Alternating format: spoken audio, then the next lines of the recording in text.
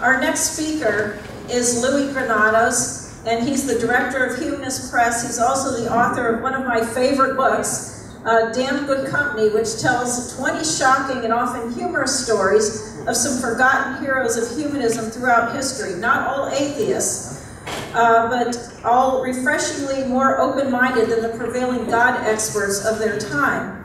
It's a Profiles Encourage for Secularism. I've been raving about this book since I read it on a rainy camping trip.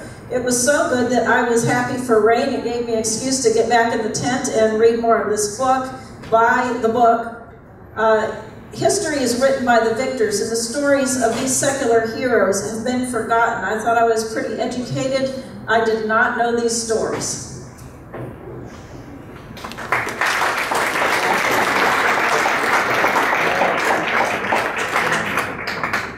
Thank you very much for the opportunity to come here today and talk to you about my favorite subject, which is my book, Damn Good Company. It is basically a Profiles in Courage for humanists. It's a story of 20 men and women who had the courage to stand up to the God industry of their day and say, no, I'm not going to do what you say. And then in order to sort of spice things up a little bit, not make it too sappy, as you can see, I paired each one of these heroes against a villain, who are sometimes even more interesting.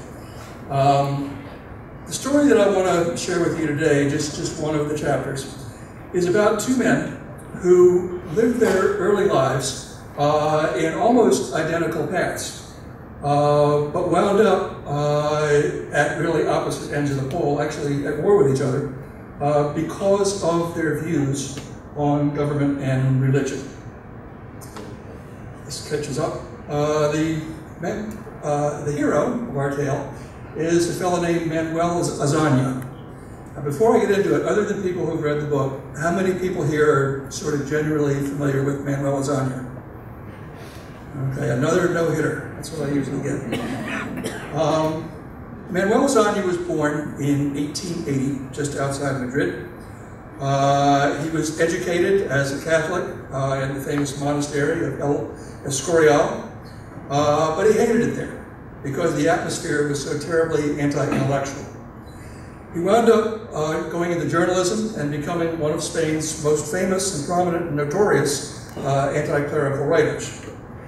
He didn't hate Catholics, though. In fact, he married one. But he found that religion was, in his words, an obstacle to responsible citizenship. Pure faith, he wrote, is unsociable. It is not useful in a republic whose sovereignty neither strengthens nor defends. Benito Mussolini, he's the bad guy, in case you're wondering, was born in Italy just 3 years after Azaña.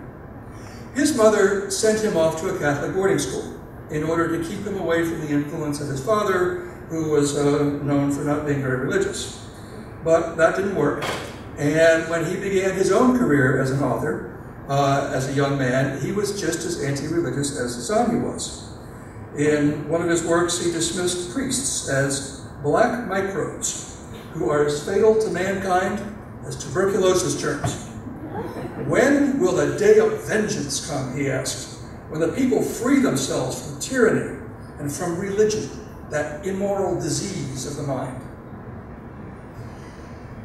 Azaña's Spain was dominated by the Catholic Church, and as a result of that, it was so backwards that by 1931, everything just fell apart. The economy, civil government, everything else.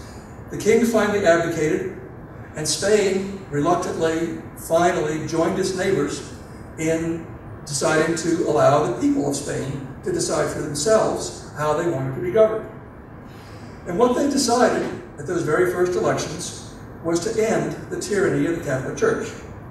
Azaña jumped into politics, and a coalition that he led won those first elections and swept into power.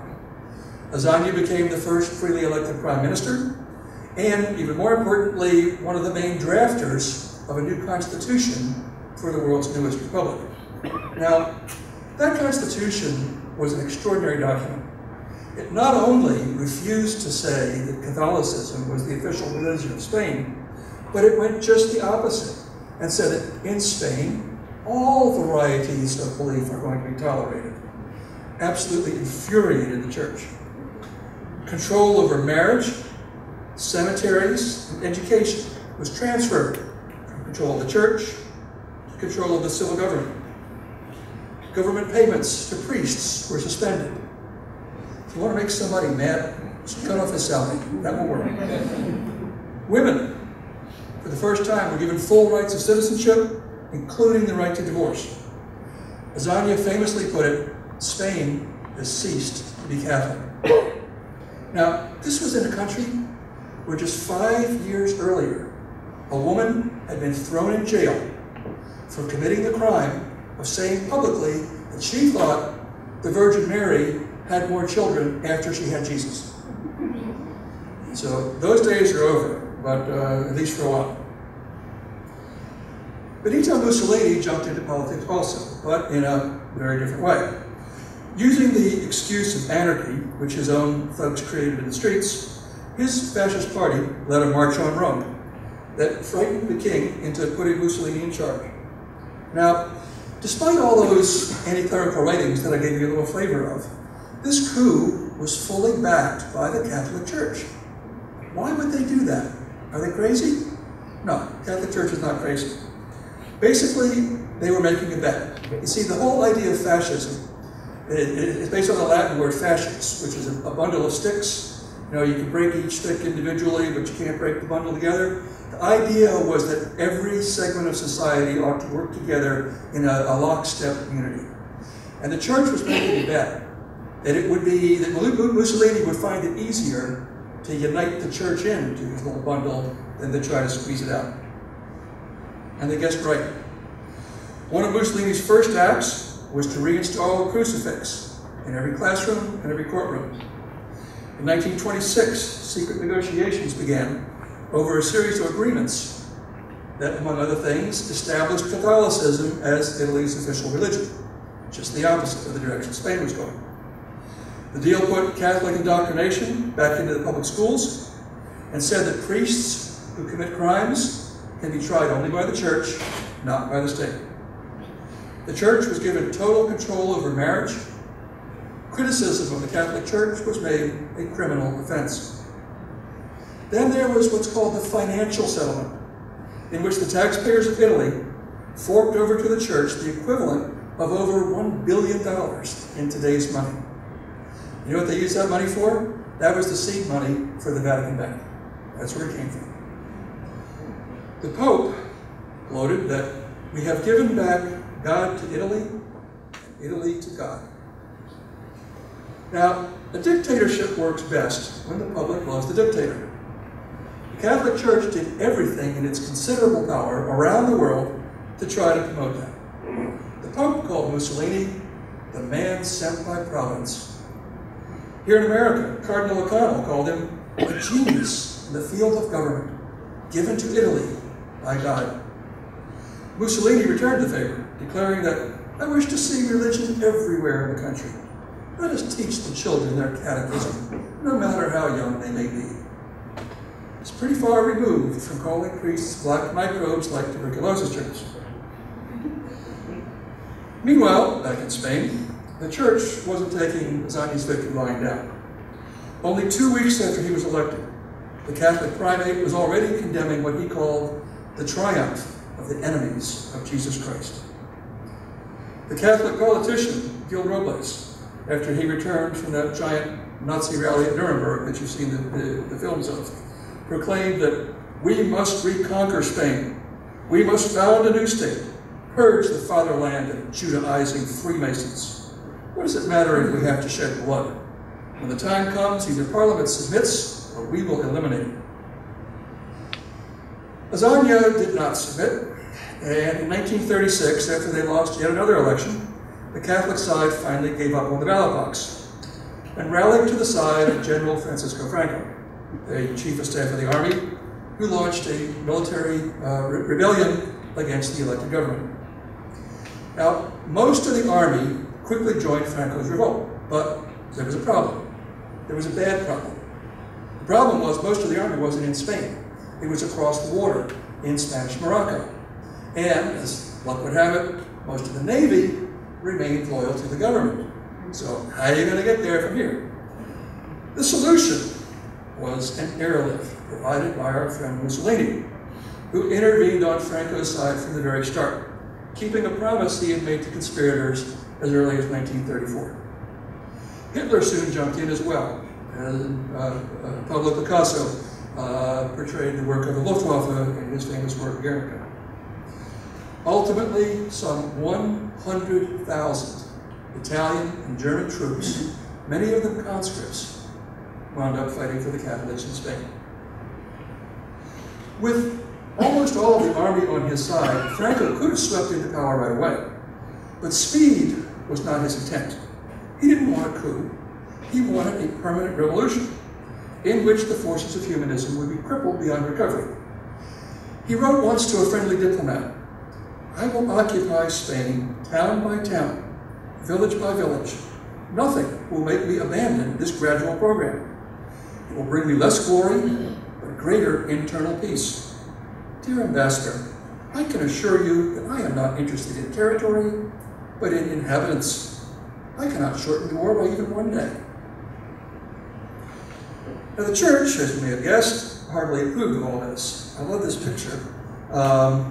If you can see it, Franco's the one under the canopy, and the bishop has to walk outside. The Cardinal of Toledo called the war a clash of civilization with barbarism, of the inferno against Christ. The Pope himself denounced the Republic's truly satanic hatred of God.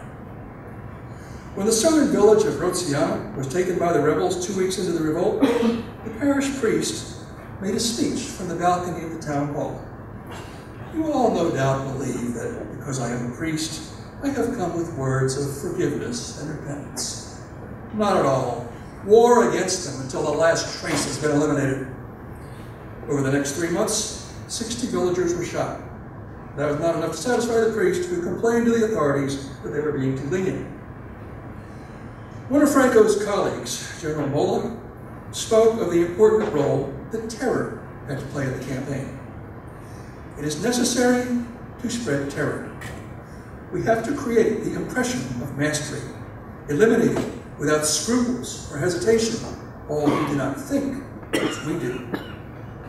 General Caipo Dayano spread his own brand of terror on his infamous radio broadcasts.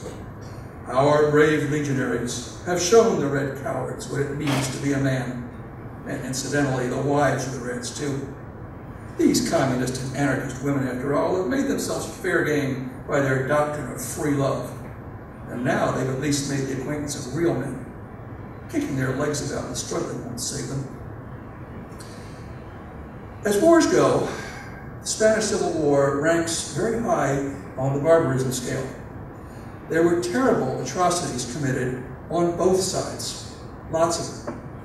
But that doesn't mean that both sides were equally to blame. Most national leaders throughout history, when they're confronted by this kind of revolt, assume dictatorial powers. Even Abraham Lincoln did that. But Azania never gave it a second thought.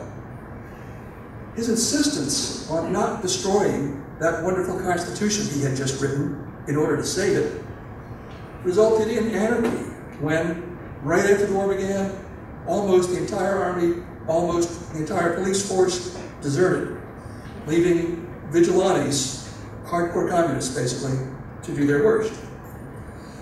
None of this was condoned in any way by Azania. He did everything that he could to try to maintain order. Partly because he knew it was the right thing to do, and partly for the very selfish reason that he knew he had to have some support from the Western democracies if he was going to pull through this thing. Every time a priest was shot, every time a church was burned, the hope for that support went down. By contrast, the Catholic rebels had a conscious policy from the top down of using the war to exterminate humanists from Spain. Now, we all know that winners write history books, and the Catholics who won the war never tire of mourning the fact that there were 55,000 civilians killed by government supporters, including 7,000 members of the clergy. That's true, and there's no way to defend that. But since the death of Franco, historians have been able to start to do some counting on the other side. And their best estimates now put the number of civilian victims of the Catholic rebels more in the 180,000 range. And that's just during the war. Immediately after the war ended, Mussolini's sidekick, Count Ciano, reported back home that there were literally hundreds of executions being carried out in the streets every day. The most recent compilation is that there were 150,000 executions of Lasagna supporters after the end of the war.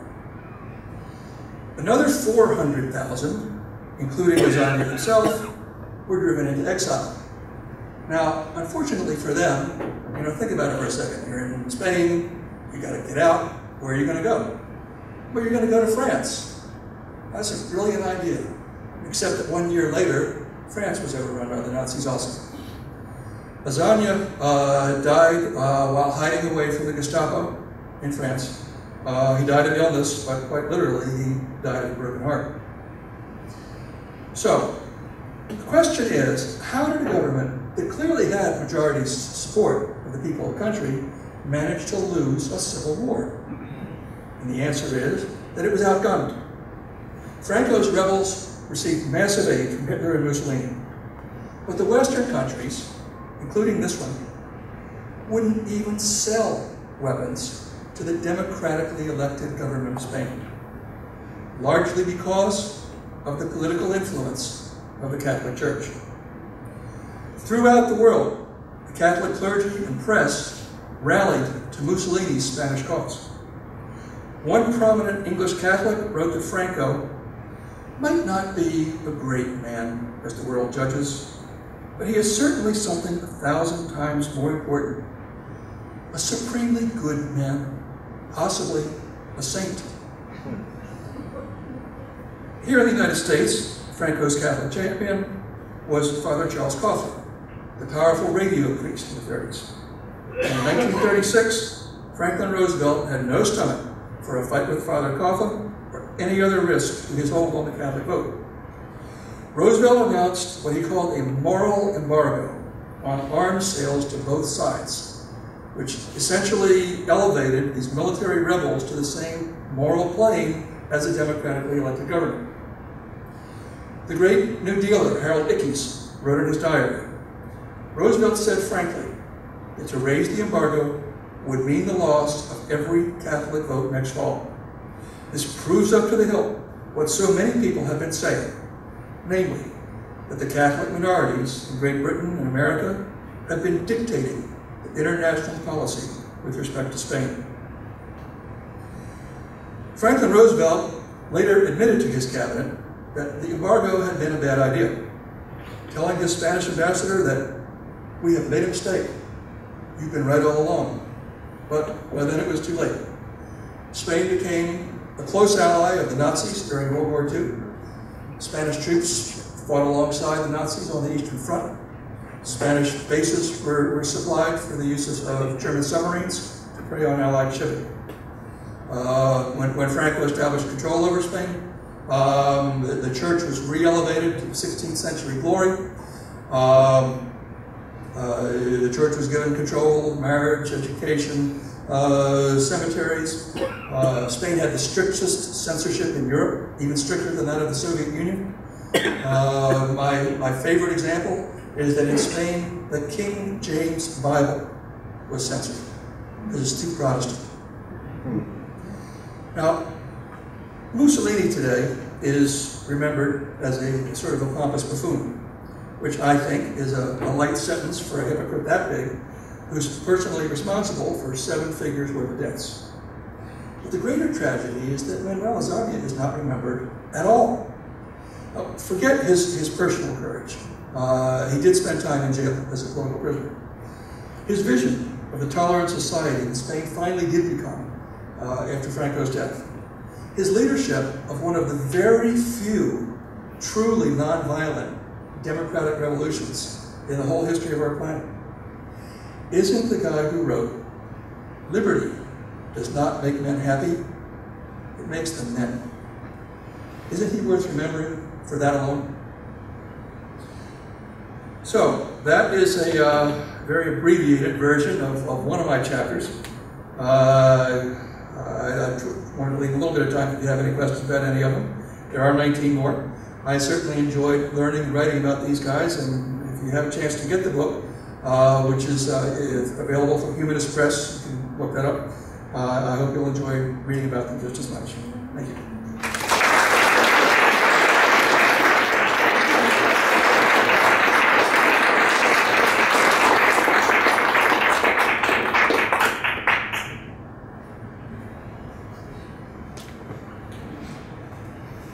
Selling the book here, or should you just go to Amazon and download it, or Humanist Press and download it? Well, the good way of looking at it is the books have already sold out. Oh, okay. It was a logistic issue that I wasn't able to bring very many. Okay. But yeah, it's all the normal places, Amazon, Right. whatever. I got mine as an ebook, and so you can have it in 2 seconds if you want. Yeah, ebook or pen and book from any of the normal sources. I'm Ann Slowey from Bethel Park. For 26 years, I've run an agency earning nothing on the crimes against children by clergy and investigating documents and its usage.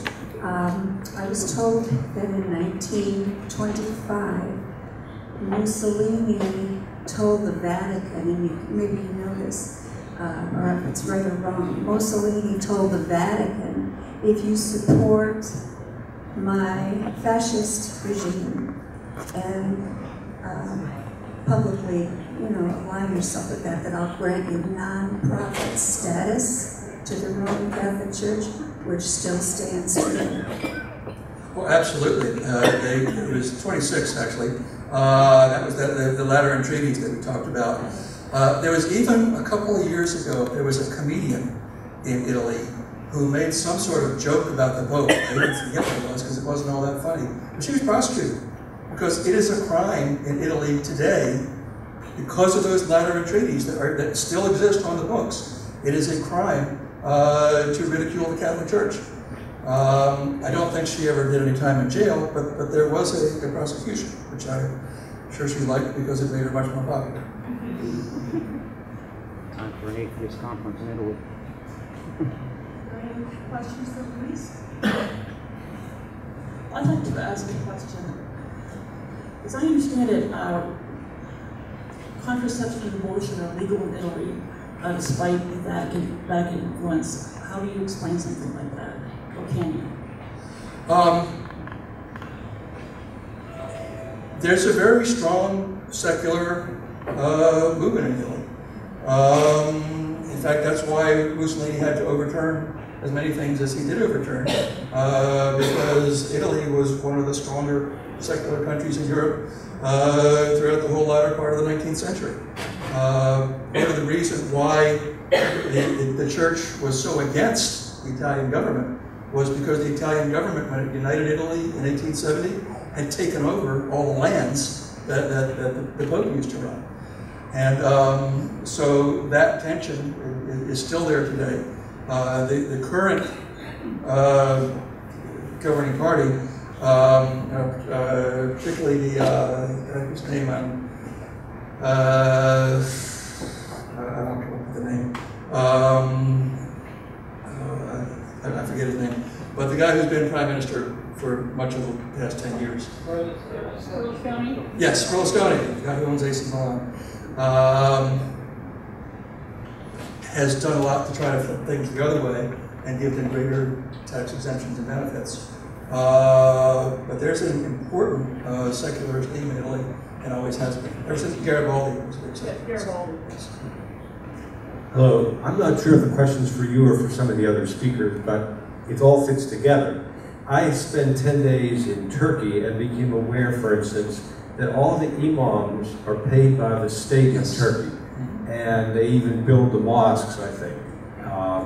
And that they're told what to say on their Friday sermons, dictated from government. And then in Israel, you can't have a secular marriage. They have to go to other nations and have a secular marriage. I say all that to say, I wonder when we say separation of church and state, should we add synagogue and mosque? And I know that will make not a real good looking bumper sticker, but we should admit the others and not give, I don't think, that just one side all the. I just wondered if you or any other speakers have any thoughts about that. Well, in Turkey, one of my chapters is about Ataturk, who in some ways I think is the most impressive of anybody that I wrote about. The changes that he was able to accomplish in Turkey are unbelievable. He even changed the alphabet. Okay, that's a hard thing to do. But he said, we're writing in this Arabic script and it doesn't fit the language, so get rid of it. We're going to have a real alphabet. And the one that they presented him had a Q in it. He said, hey, we don't need a Q. What do you need a Q for? So there's no Q in the Turkish alphabet today. Turkey, unfortunately, under the current guy, Erdogan, is going way back the other way. It is becoming much more Islamicized than it was under Ataturk. There are lots of secularist journalists in Turkish prisons today, and it's an extremely bad situation. And yes, in Israel, I don't know if you call it a church, but the Jewish authorities have total control over marriage, and many Israelis have to fly over to Cyprus in order to get married in the way they want to be married.